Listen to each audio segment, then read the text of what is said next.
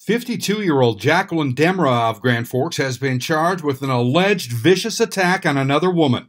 According to court documents, on March 9th at 11 p.m., police responded to a report of an assault on the 1200 block of 4th Avenue North in Grand Forks.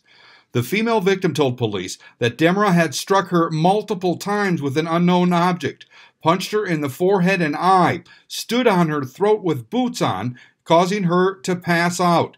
The victim stated Demra wouldn't let her leave the residence until she eventually pushed by her and ran to a neighbor's to call police. Jacqueline Demra has been charged with 3 felonies of aggravated assault, felonious restraint, and preventing arrest. I'm Neil Carlson reporting for iNews.TV.